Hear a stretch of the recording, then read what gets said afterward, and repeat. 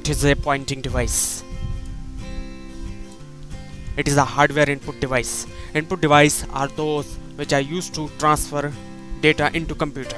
So it is a hardware input device that allows the user to move the mouse cursor. This is mouse cursor which is moving, and it is moving through a pointing device.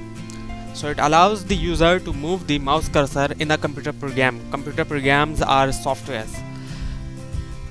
Or it allows the user to move the mouse cursor in a computer program or GUI operating system. GUI is the graphical user interface. Microsoft Windows is GUI operating system. Some examples are mouse, which is common. The other examples are the trackball, which is a ball used for moving cursor, and trackpad, it is a pad which is used for moving cursor.